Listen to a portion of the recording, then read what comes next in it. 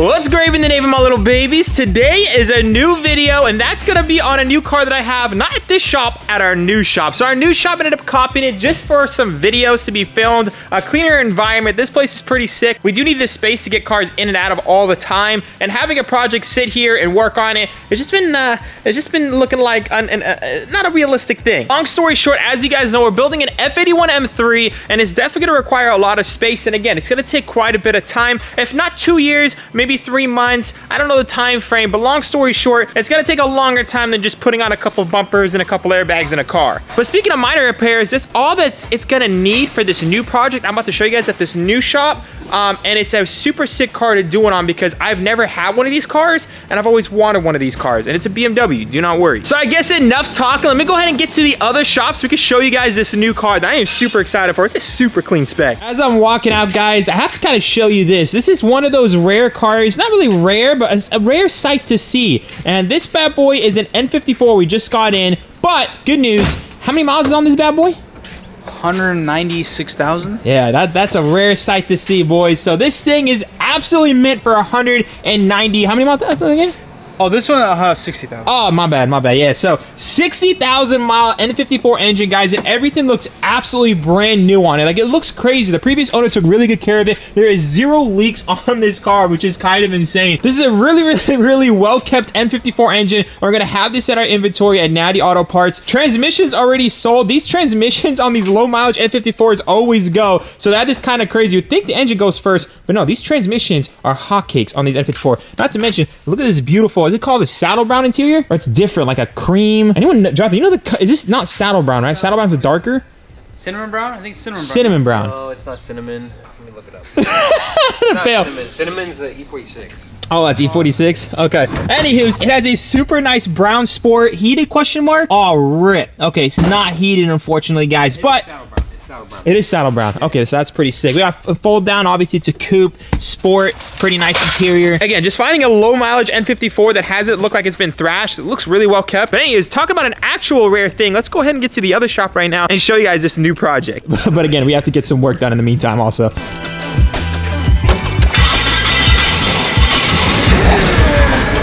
Yeah, we gotta get some work done, but this will be our ride to the new shop.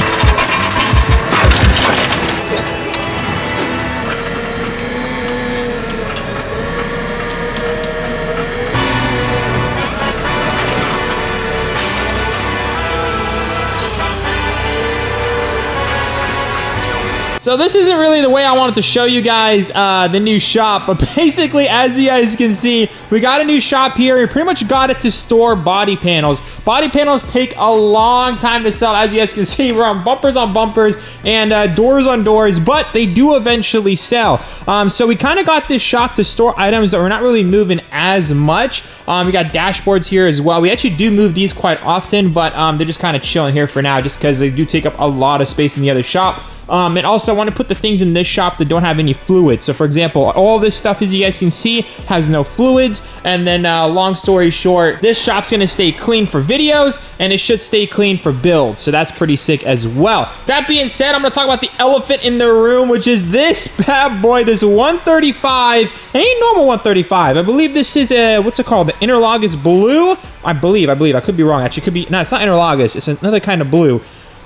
But it is also an IS. And honestly, guys, the IS is the thing that's sick about IS is the fact there are N54s that come with DCT transmissions, but this one is completely different. This is a 135 2013 IS, and this one comes with a manual gearbox. And unlike the 335 IS, this bad boy comes with a N55 engine. So it is literally a completely different drivetrain than the 335 IS, but it does have the upgraded radiator fan, which is what the ISs are known for. All of them come with the oil cooler system. This right here, this jank box and that connector over there, that's literally factory the way it's designed, just because you had they had to get new connectors for the new radiator and all that stuff. That's just the factory wiring from a normal 135. So it's kind of crazy just to kind of see that sitting there from factory. But this car is a sight for sore eyes. I've always wanted a 135 IS, but I could never get them cheap enough. These cars are going for around $22,000 to $25,000. I love high mileage cars. As you guys know, I bought the highest mileage 435 by some of the highest mileage M3 cars, and this bad boy has 140,000 miles. but it doesn't look it. Now, even though the lighting in here needs some upgrades, this car, the paint is in immaculate shape. The car is dirty, but it is a super clean car. It comes with 2 keys, comfort access package. Look at this interior. Honestly, again, lighting does not make any justice. These seats are absolutely mint condition. It has the blue stitching, which I don't know if you guys can see, is literally 135 IS specific. I was gonna swap out this interior with a red or white interior, but after seeing the stitching on the seats, I don't think I could take these seats out of this car because it's 135 IS specific. It also has the hexagon trim, which I absolutely love. Again, the manual gearbox, beautiful. And look at the steering wheel. Again, I'm so sorry, guys. This is the new shop, and it's really hard to kind of show you guys, but this steering wheel is in really good shape. The interior is in really good shape. Just sitting in here, I can smell the interior. The crayon smell, if you guys know what I'm talking about. This thing smells like it's barely been driven, even though it has 140,000 miles. Now, what's also crazy to show you guys, this thing was garage kept and really well taken care of. The dashboard right over here, for those of you guys who have 135s, will notice it has no bubbling right here on the dashboard. I have never gotten a dashboard on a 135 that we've ever flipped, sold, owned, or parted out that didn't have peeling here. This dashboard is probably very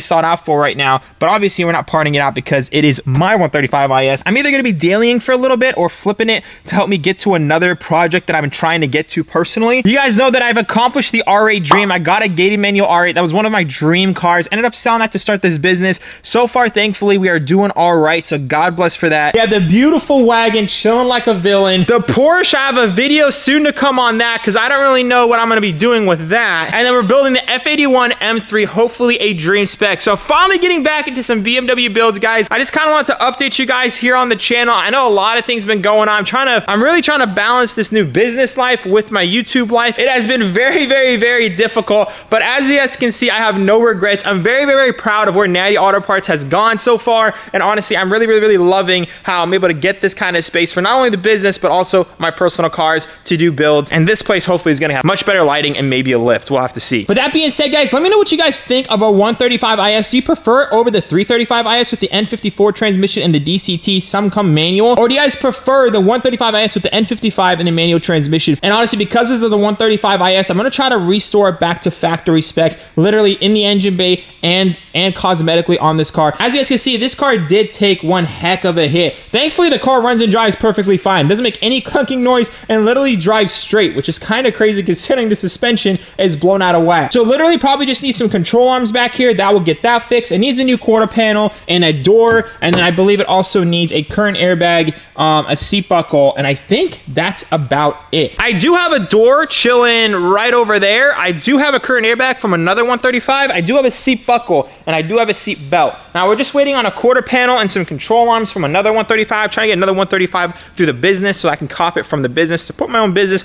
but at the same time get a good deal, if you guys know what I mean. Hopefully that 135S is gonna be put together fairly quickly. I'm gonna try to get most of it done in one video. So the next time you guys see this 135IS, it's hopefully gonna be looking a lot better than this right now. But yeah, let me know what you guys think. I also love how this is an LCI, so it's got the white eyelids, and I absolutely love this color. It is pretty crazy to see this spec. I honestly cannot find an exact same spec right now anywhere on Car Girls, because Car Girls, like 135 ISs, there's way more convertibles and coupes, and if there is enough coupes, they're not for sale. People just don't want to sell them. And not a single one's in this color, so that is pretty crazy. I just realized I've been literally all over the place on this video trying to show you guys a new shop and this car. Let me go and show you guys a few things about this car if you guys are wondering about 135 ISs. 135 ISs have a few things different than it is than a normal 135. First off is this power kit that comes on all 135 ISs. This is a factory sticker, as you guys can see right there, which is pretty cool, showing that it has a power kit on there from standard, which basically has this guy and I believe a tune upgrade. Other than that, it is pretty much stock. I dropped the phone up right now to help me get some new gas for this thing because we're completely out. I need to get this thing palleted away. But that's also going to give us the opportunity to get this thing started for you guys. So I'm going to go ahead and start it up and move it for you guys. But yeah, so it has that. It has the 135 IS wheels. It has a custom 135 IS interior. Because it's an LCI as well, it also has the nice tail lights on there, the LCI tails, the LCI heads. And then this thing is just an M Sport with a good paint color. Again, this is just a really solid spec for the interior. Other than the 135 IS right there, there's not really much else different in the seat. And I'm pretty sure I mentioned the wheels. So again, there's not really too much things that make this thing different than a normal normal 135, especially considering a lot of the 135 N55s come with DCTs or manuals. So this thing is just more of like the VIN itself with the power kit makes it rare, but it feels not crazy rare, but it's rare, if you guys know what I mean. Let me know what you guys think of the 135 IS. Is it worth paying a $10,000 premium in today's market to get a 135 IS, or would you guys rather spend 12 to 15 in a clean, normal 135 and just modify it? That being said, Jonathan came here to save the day, brought the propane. Shout out to you, my G. So we got the propane, got the jump pack. Let's get the 135 IS started and our forklift.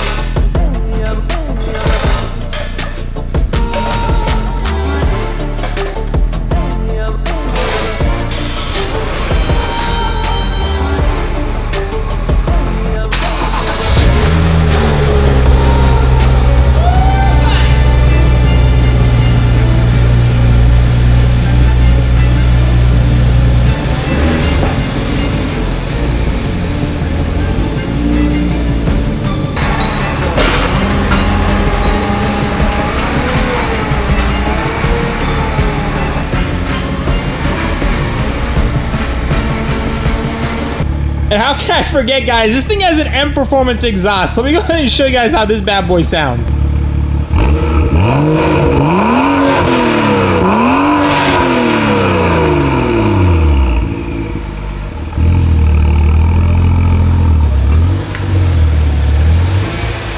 So as you guys heard, this thing's stock, the way it looks and the way it sounds is honestly an amazing daily driver. Now, I'm not gonna be biased. We've gotten a fair share of N55s in from auction, all with rod knock at super low mileage because they have been either abused or they've been drifted. They have an oil sump issue where, you know, basically the oil pretty much travels to one side of the oil pan when you do donuts and they end up blowing as well. I'm not saying N55s are also crazy reliable, but if you keep them stock, I think they are more reliable, and that could be a biased opinion, but that's just from personal experience. That being said, while we're here, we actually did sell our F90 hood. So I'm gonna go ahead and get this hood out here, get it loaded up onto our forklift to take it to the other shop and get this bad boy sold.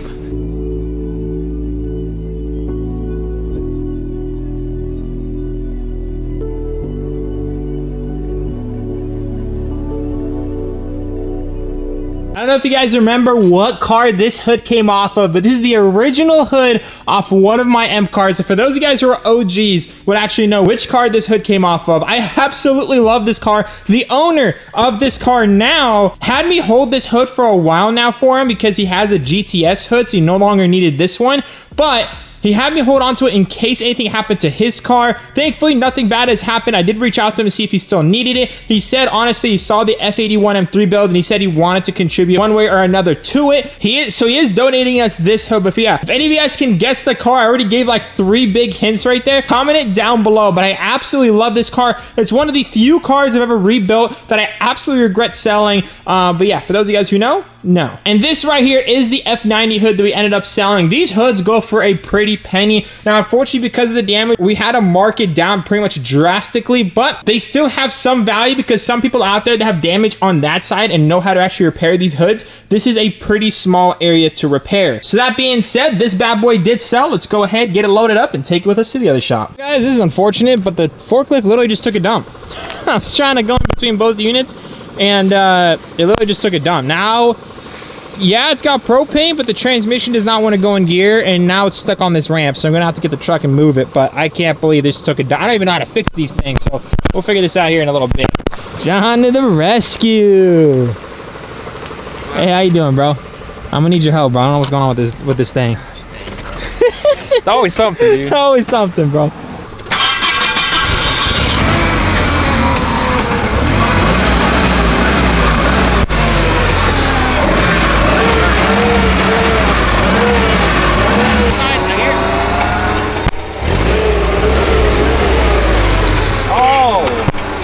Oh, the front wheels are the ones that spin? Yeah. It's just not a good angle. Is that it? I think that was it. You're scaring us for no reason, bro. I just need to catch a grip. I was going too slow so I don't damage the hood. To be honest, bro, we need new tires on this thing because look at it. Can you see the other one, bro? Holy smokes, look at that thing. Ooh, look at the other side, bro. Lord have mercy, guys. Lord have mercy. Oh God, bro. All right, bro, we need to get some. We gotta order some tires, bro. Hey, if we don't have to order a new transmission, we got money for tires. You know what I'm saying? Adios, amigos.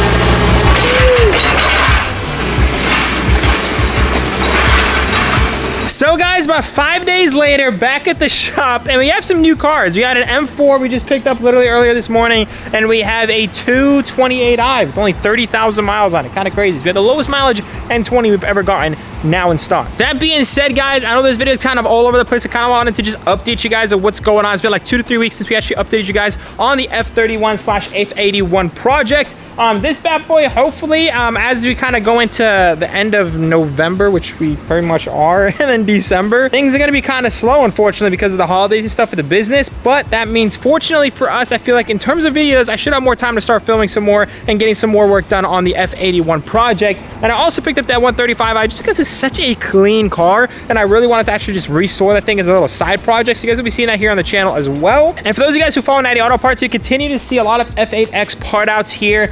Just because we're just trying to get our inventory up. So if we ever need anything for the F81, we'll always have it in stock. So we're just kind of stacking up on these things. And some of these cars, like this one, has some goodies they're going to be taking for the F81 M3. So instead of buying the goodies, might as well just get the bad boys from our donor cars and be absolutely perfect. But yeah, that being said, guys, we're going to have to conclude the video. I'm sorry for the audio quality earlier. I don't know what's going on with this microphone. I'm going to have to get a new mic or a new camera here. I mean, it's Black Friday literally in 2 days. So I might as well take advantage of that. But that is going to go ahead and conclude this video. Again, thank you guys so much for staying tuned. I hope this is kind of a good update, and I hope I can bring you guys a jam-packed F81 video here soon. Without further ado, guys, I love y'all so much. Remember to stay humble. I'll see you on the next one. Peace out.